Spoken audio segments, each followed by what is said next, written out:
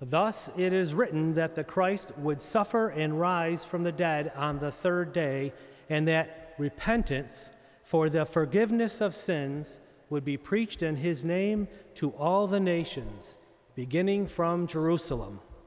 You are the witnesses of these things. Preaching the gospel of forgiveness is witnessing to the risen Christ. One such person who took that scripture passage not only to heart, but to action is Azim Khamisa. Azim had a son, Tariq, who was a 20-year-old college student, described as bright, wise, and charismatic by his father. Tariq planned to marry his girlfriend when they graduated college. Tariq also worked nights delivering pizzas. One night, as he was making his deliveries, Tariq was shot and killed by a gang member. Azim was so distraught over Tariq's death that he could barely get out of bed in the morning. It took him a long time to accept what had happened, and a bit longer to find his way to getting over this tragedy. Then one day he came to the belief that in order to get over his son's death, he had to forgive the gang member. He had to come to realize that the first step was forgiveness.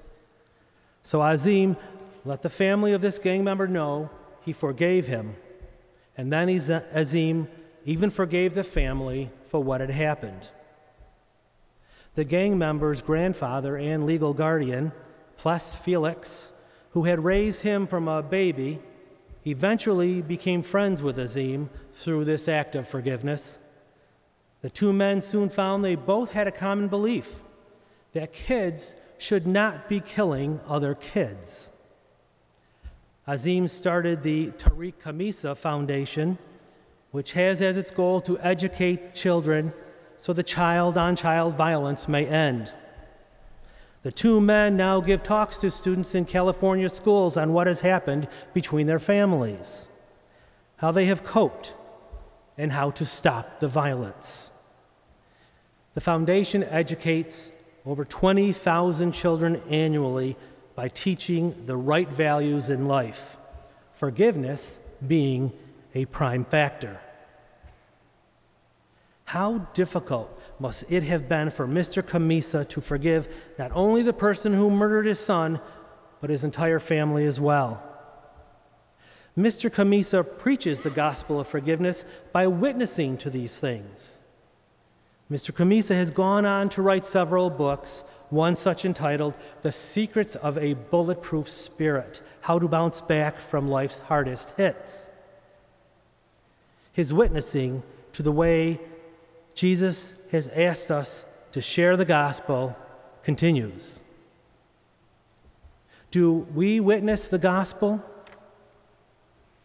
Well, if we are to witness this gospel, we first need to repent and truly convert our hearts in the Word.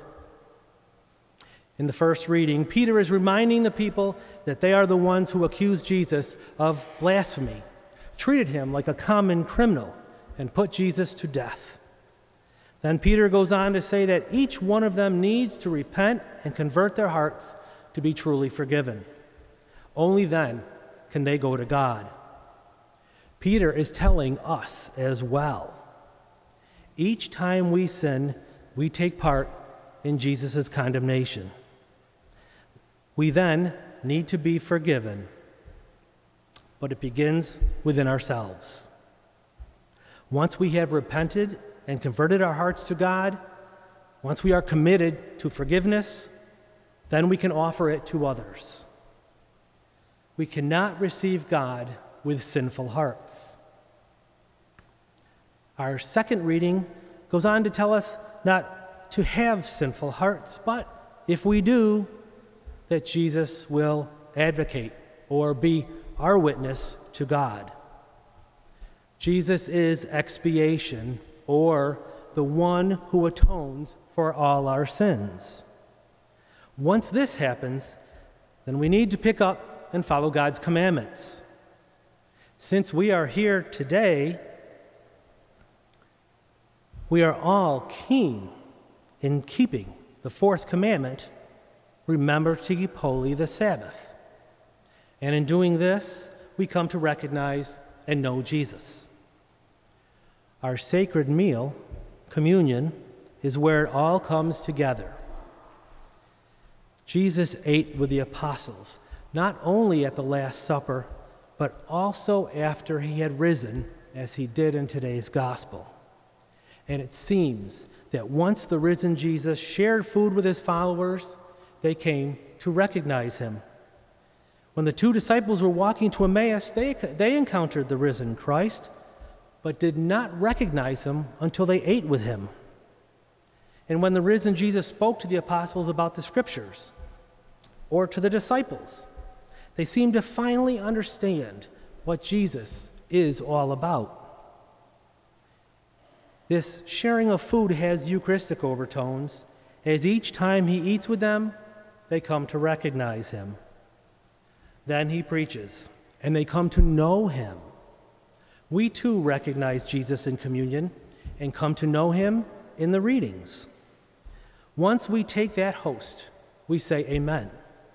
Once we take that cup, we say amen.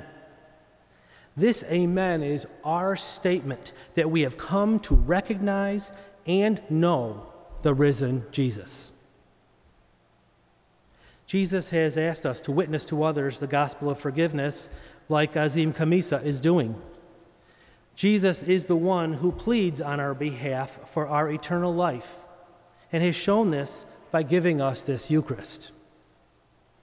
Jesus has shown us how to receive the Eucharist by the gospel of forgiveness of self and others. Now it's up to us. How are we going to share this gospel?